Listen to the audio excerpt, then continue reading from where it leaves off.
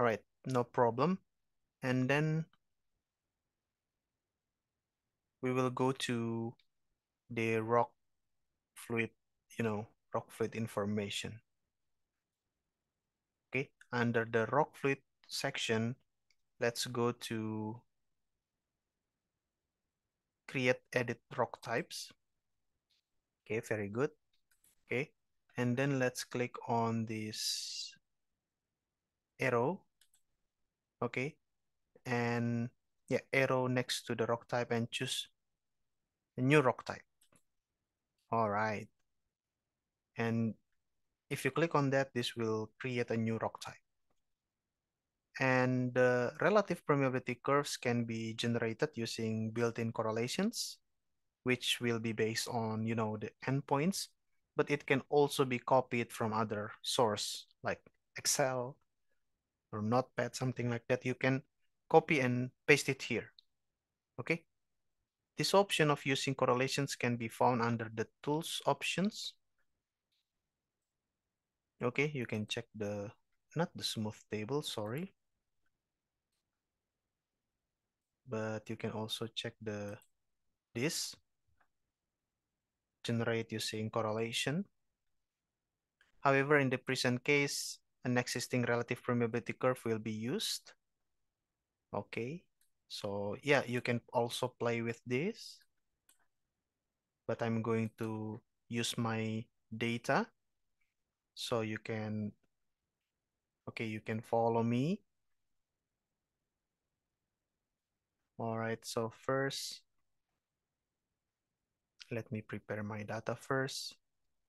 Okay, I'm going to open my data in Excel and I will paste it here. So I'm going to pause for a little while. Okay, so I've prepared my data. We are here in rock type 1, relative permeability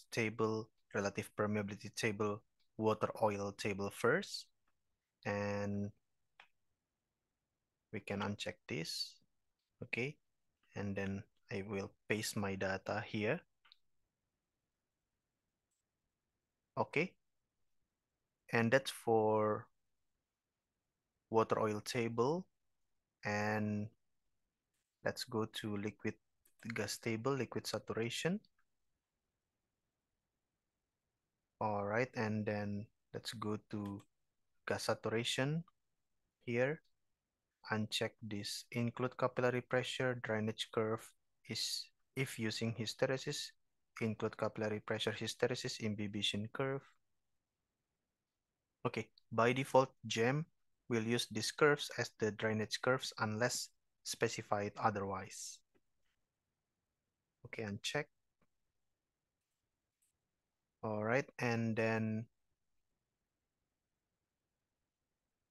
it's okay. Gas saturation.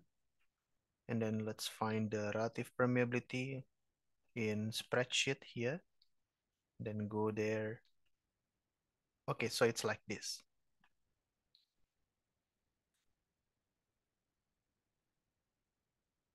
Okay. So far, so good. And let's click on apply and click on OK. So you see here first, we can have this one, KRW, relative permeability for water versus water saturation, and KR for versus gas saturation, and three-phase relative permeability. Okay, so far so good.